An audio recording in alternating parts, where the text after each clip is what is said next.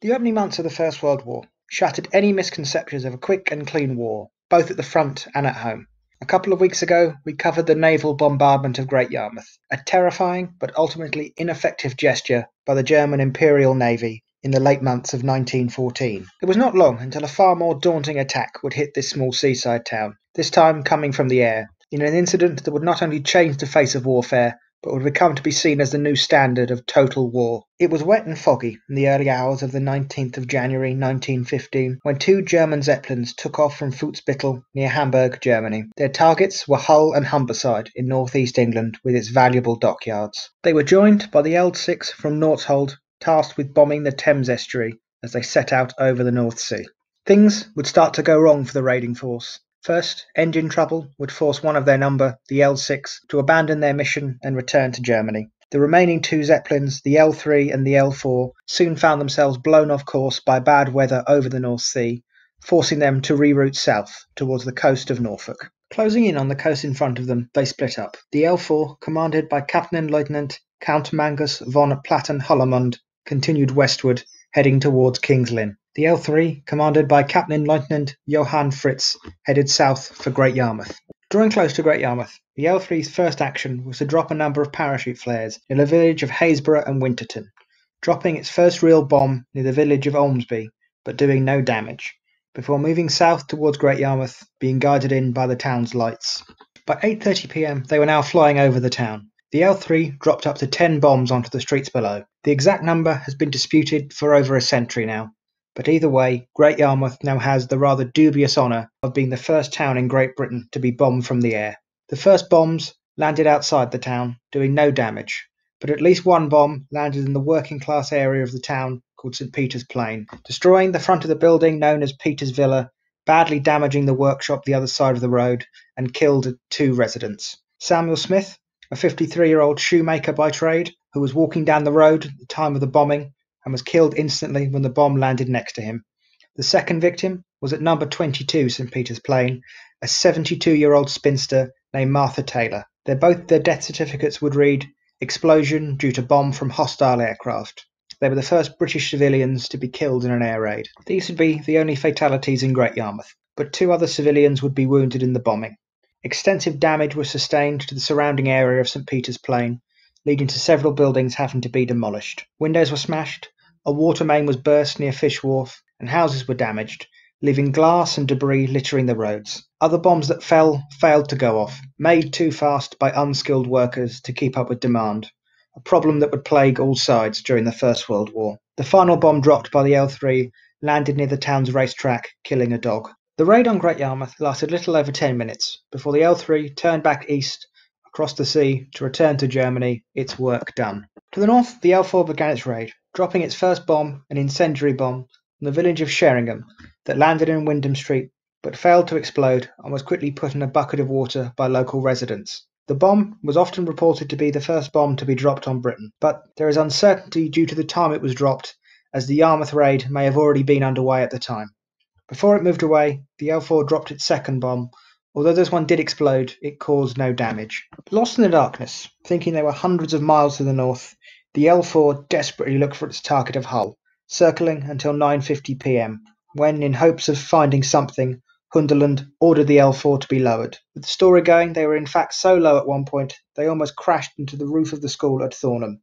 Regaining altitude, they moved on, dropping a single bomb that landed near the church of Snettisham, smashing windows, and leaving those who had just left a meeting inside the building shaken but unharmed. Arriving over Kings Lynn at 10:50 p.m, although the commander had become so turned around by the cold and bad weather he believed he was over Scarborough at the time, the town's chief constable ordered all lights to be turned off in hopes the Zeppelin would lose track of its intended target, but it was too late. Down the bombs came as they did in Yarmouth, hitting Bentinck Street, cutting 2 lives short, in what would be described as the effects of the acts of the King's enemies by the coroner. 26-year-old Alice Gazeli, who had recently been widowed when her husband Percy had been killed on the Western Front in the October 1914 while serving with the Rifle Brigade, and Percy Goat, who was 14 and sleeping at the time. His mother described the incident. "We were all upstairs in bed when I heard a buzzing noise. My husband put the lamp on and I saw a bomb come through the skylight and strike the pillow where Percy was lying.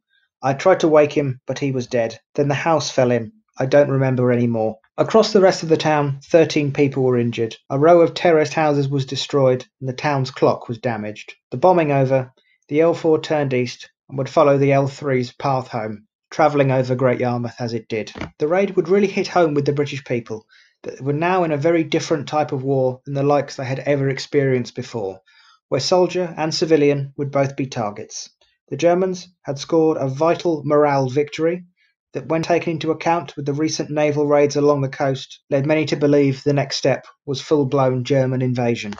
The 4 killed were all civilians, and their deaths helped play into the anti-German propaganda that was so prevalent at the time, with Zeppelin crews often being referred to as baby killers. But rather than some random attack by a monstrous enemy from across the sea, the raid was a retaliation attack for an unsuccessful British raid by the Royal Naval Air Service on Christmas Day 1914, aimed at destroying the German Zeppelin pens at Cuxhaven.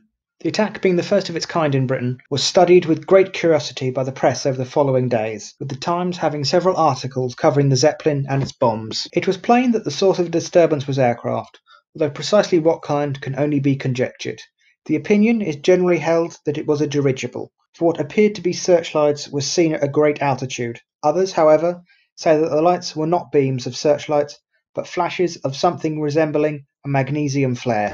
The upper part, for all the world like the cone to be found in every art classroom, is made of thin metal and packed with a resonant substance which, after experiment on a very small scale in an ordinary fire grate, I found to be highly inflammable. The damage caused by the raid would run to £7,000, £724,336 and 68 pence today when adjusted for inflation. Both Zeppelins that took part in the raid would have a short war. It would only be on the 17th of February, less than a month after the raid on Great Yarmouth, that the L3 and her crew would encounter engine trouble, forcing them to land in neutral Denmark, where the crew would be interred for the rest of the war, but not before they were to burn the L3 to stop her capture. Rather by coincidence, the L4 was retired from service on the same day the L3 was burnt.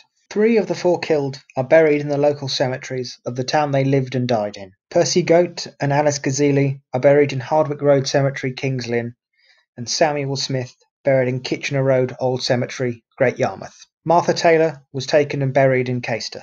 The areas would of course be rebuilt, but the passing of time would have the area of Kings Lynn cleared for car parks and offices, leaving no trace of the original bomb site. The area in Great Yarmouth is marked with a blue plaque. The events of this cold winter's night are covered in the book Death from the Skies, The Zeppelin Raids over Norfolk, 19th of January 1915 by R.J. Watt.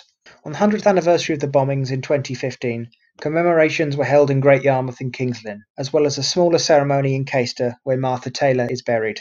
The Yarmouth one was centred both at Yarmouth Cemetery, where Samuel Smith is buried, and the site of the bombing itself.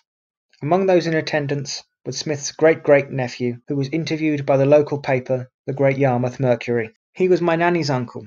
She spoke very little about this period in her life. It was a sad time for her. We knew he died in an air raid, but we didn't realise the importance of the event. The fact that he, along with Martha Taylor, were the first victims of an air raid in mainland Britain. Today has been emotional. Although the event at the graveside was very fitting, and I think the service here was a wonderful surprise in actual fact. I'm very happy to be here and honoured to be part of the service. For both Britain and East Anglia, the war was far from over. Both would find themselves under attack from the air and the sea several more times before the final peace. This will be covered in the future. I hope you enjoyed this presentation. Links to all the information and pictures used is in the description below. Please subscribe and like if you wish.